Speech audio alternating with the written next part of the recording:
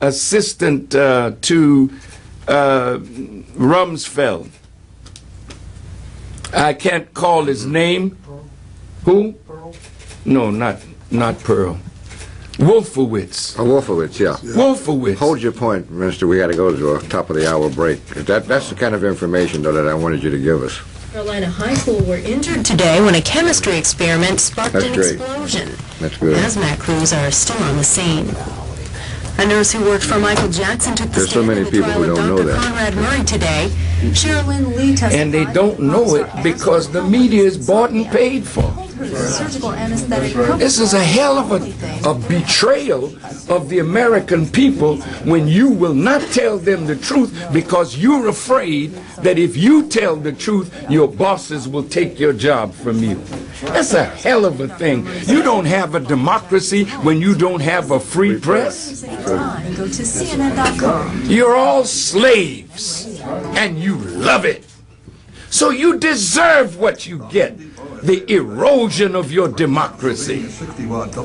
You'll soon be the laughing stock of the world. That works out to less than 50 cents a It's a damn shame. That's why the children month. are occupying space in New York, in Boston, in Washington, in Chicago, in San Francisco, and other cities. Why? Because they're not looking to you as a source of information for them. Look how long it took you all to talk about what was going on in New York. It took you 2 weeks because the same people that controlled the banks controlled the media. You all know it, but you're afraid to say it. But God put it on Farrakhan to say it for you. And maybe one day you'll get some courage to stand up and give America free media. A real free fourth estate. But right now, you ain't even worth the time of day. Local news headlines, traffic and weather up next on WVON. I'm glad. Hell, I'm not hiding nothing. You need somebody to tell the truth. That's right. You need somebody that's not afraid to die for the truth, that you could be made free. Because you're not free.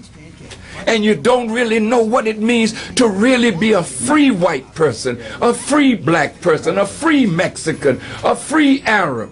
If you're afraid to tell the truth, what future does your children have in a society where truth is brushed to the curb? I thank God for the young man that invented this wonderful technology. Steve Jobs, yeah. Steve Jobs.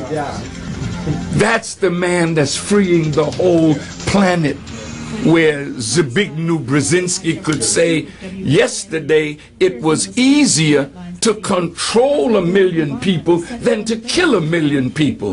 Then now he says it's easier to kill 1 million people than to control 1 million people, because the genie is out of the box, the cat is out of the bag, the people all over the world are waking up.